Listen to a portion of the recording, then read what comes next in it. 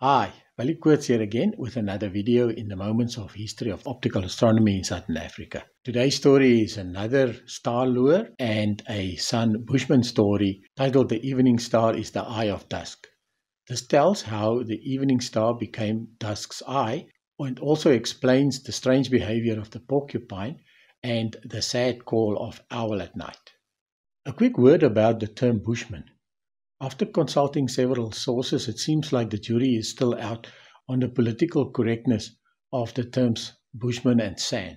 The term Bushman still seems to be the most widely accepted word amongst traditional Bushmen, and that San is actually an insulting term to some groups. Whenever we talk about oral cultures, this quote always comes to mind. In oral cultures, words evaporate as they are spoken. The same story can therefore never be told twice in exactly the same way.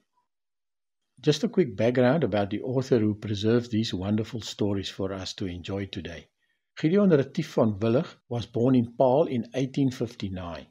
As a young child, he often travelled with his father, a travelling merchant, to Bushman land.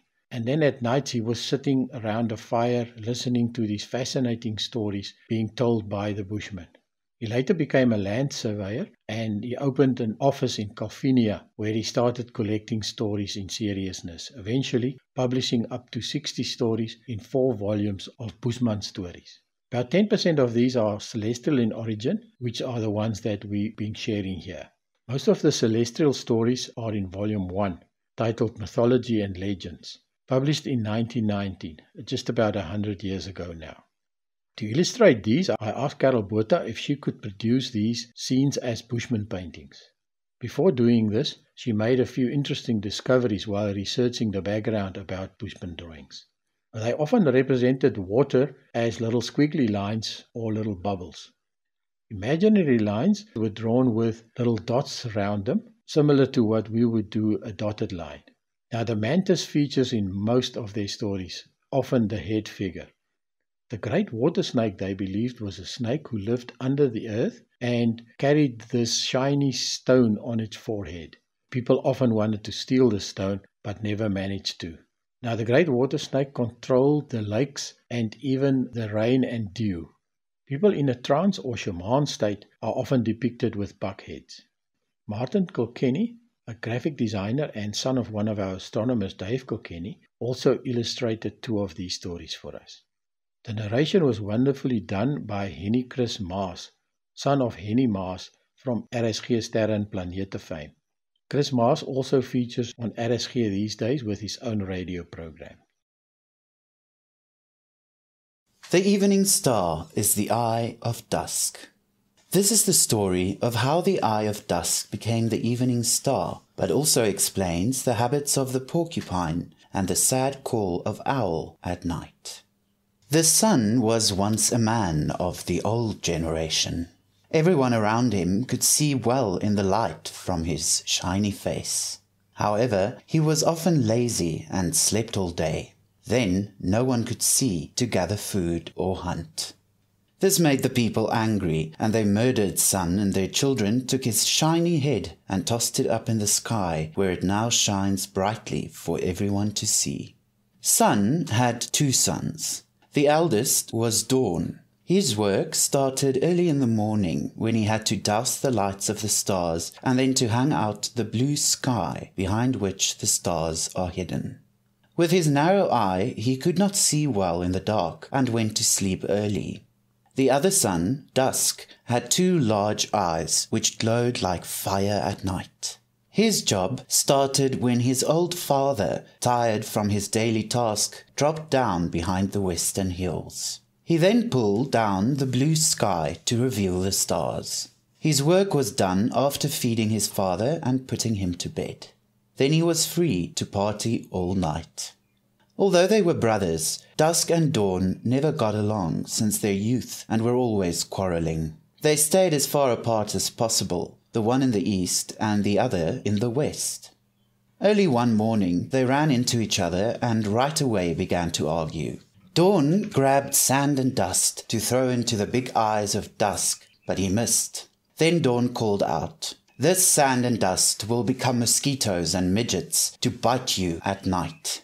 Dusk then grabbed water to throw into the narrow eyes of dawn. This too was miss. So he called out, "It will become dew to wet your path in the mornings." Dusk picked a nice girl with large eyes. They got married and had a child. However, Wolf's daughter was in love with Dusk and asked her mother's advice on how to win him over. Her mother said that she must steal the child, which she can then use to lure Dusk into marrying her for the child's sake. Her mother gave her some magic roots, which she ground up and put some in Dusk's wife's food when she was not looking. Dusk was out late that night.